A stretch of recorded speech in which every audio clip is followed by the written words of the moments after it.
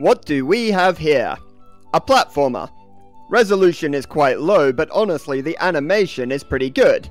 The main character doesn't have limbs. He's some sort of disjointed creature whose body squashes together when he jumps into stuff, and he has the ability to summon a giant fist out of nowhere. That's Rayman. Rayman just one iteration before he was first seen publicly. Rayman on the Super Nintendo Entertainment System, to be specific. This was never released as a game, and for a long time was thought lost, but the source code was rediscovered in 2016 by the original creator, Michel Ancel, later released on Dropbox by Omar Konyu, with Ancel's blessing. Going back further, before even this version existed, Rayman only had form in Ancel's head and drawings, and an unreleased project he made to practice animation. As a teenager, he had immersed himself in art, music, and coding, knowing even then that game design was his heart's calling. Rayman's original sketch, along with many others, was just him honing his skills for this future career. He had no idea what the little drawing was destined to be. He started making games before his 18th year, first being noticed by making a demo for the company Lancor, and soon after working on the visuals of Nicolas Chacroun's games. Once finished with that, it was time to make his own, Brain Blaster, also known as the Teller. In the meantime, somewhere else in France, the Guillemot brothers were continuing their parents' business working with farmers, but were finding less and less success with it over time. They decided to move into selling computers and related items, including games. After one of them, Claude, discovered just how much more they were paying for games in France compared to the UK, they started a mail order company to sell the games at a cheaper rate than any of their competition, and found success. Spurred on by the achievement, they wanted to go further, to stop buying games and start making them. They created Ubisoft proper in 1986, the name Ubisoft apparently being derived from the initials of their girlfriends at the time.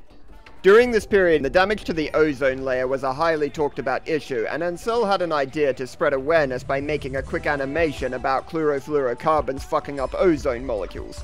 Almost like a school bully thing, if I understand this correctly. He sent this to a contest Ubisoft was running, and it didn't take long following that for them to want him on their team. He joined them for a bit, but when Ubisoft moved to Paris, Ancel broke with them, not wishing to make that move at the time. He then started working on Rayman animations with Frederick Hood. They managed to achieve motion much smoother than anything on the market at the time. They went back to Ubisoft with this, and the Guillemots loved it. And from there, as they say, the rest is history. Except it wasn't. That's a silly phrase. There were definitely a lot of uncertainties and complications yet to be tackled, but that was enough as a starting point.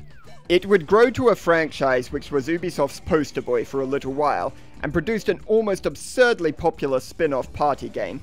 Not the only spin-off though. A number of educational games were also created.